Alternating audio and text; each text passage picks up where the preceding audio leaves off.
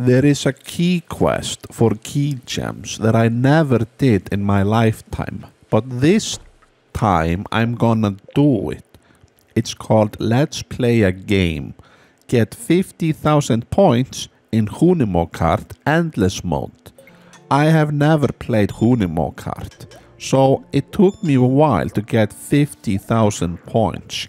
I kept dying again and again and again because I am not very good at this game. As you see in the video, I jump and then I fall and I die. And then I make a good progress, almost 50,000, and then I die.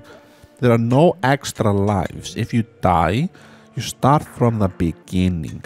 That's very hard.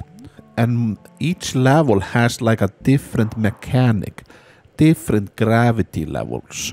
You have to get used to the jumping in each of the levels and like dodge obstacles. And I'm gonna show you how I got 50,000 points. This here is the winning run. It took me over 50 minutes to get this run and finally complete the quest. Now the first level is quite simple, and then you have the second level. This one is harder because you slide very fast down some slopes, and the jumps here are very like close, very hard. And you can get some really tricky jumps when you have to jump off the ice onto a small railroad track. But I didn't get any of those in this run. And then there was the third level. Now this one has the purple whale that shoots the bubbles like it's a bubble. If you land on the bubble, you bounce upwards. If you get hit in the front by the bubble, or you jump into it from below, you die. So be careful. The jumping here is also different because you're supposed to be underwater, so it's sort of like a low gravity jump.